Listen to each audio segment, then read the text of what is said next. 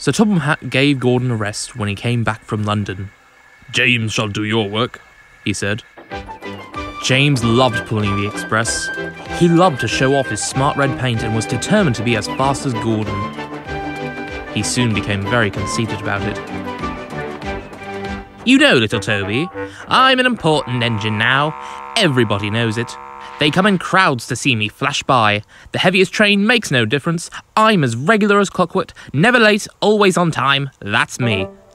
"Says you," replied Toby cheekily. Toby was out on the main line. Sir Topham Hatt had sent him to the works. His pass were worn. They clanked as he trundled along. Toby had wanted to take Henrietta, but Sir Topham Hatt said, "No, what would the passengers do without her?" Percy had promised to look after her, but Toby couldn't help but worry. "Percy doesn't understand her like I do," he said. Toby was a little engine, and his tanks didn't hold much water, so he often had to stop for a drink. He had small wheels too, so he couldn't go fast. "Never mind," he thought. "The signalmen all know me. They'll give me plenty of time." He felt thirsty and tired. He had come a long way. He saw a distant signal. "Good," he thought. "Now I can have a nice drink and rest in a siding till James has gone by." Toby's driver thought so too. They stopped by the water tower. His fireman jumped out and put the hose in his tank. Toby was enjoying his drink when the signalman came up. Toby had never seen him before. "No time for that," said the signalman. "We must clear the line for the express." "Right," said the driver. "We'll wait in the siding." "No good," said the signalman. "It's full of trucks. You'll have to hurry to the next station. They've got plenty of room for you there." Poor Toby clanked sadly away. I must hurry, he panted. But hurrying used a lot of water, and his tanks were soon empty. They damped down his fire and struggled on, but they soon ran out of steam and stood marooned on the main line, far away from the next station. The fireman walked back. He put detonators on the line to warn James and his driver.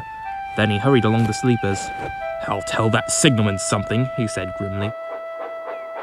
James was fuming when Toby's fireman arrived and explained what had happened. "My fault," said the signalman. "I didn't understand about Toby." "Now, James," said his driver, "you'll have to push him."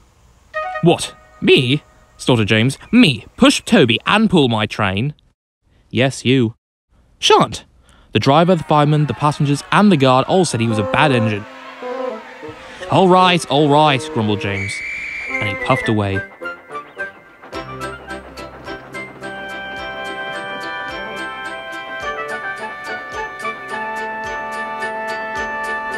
He came up behind Toby and gave him a bump. "Get on, you," he said crossly.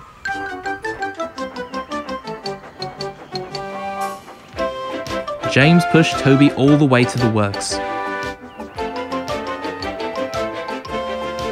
He had to work very hard, and when he reached the workstation, he felt exhausted. Some little boys ran along the platform. "Coo," said one, "the express is late. A double-header, too." "You know what I think?" said another. "I think that James couldn't pull the train, so Toby had to help him." "Never mind, James," said Toby. "They're only teasing." "Caw," said James, and disappeared in a cloud of steam. Toby just laughed.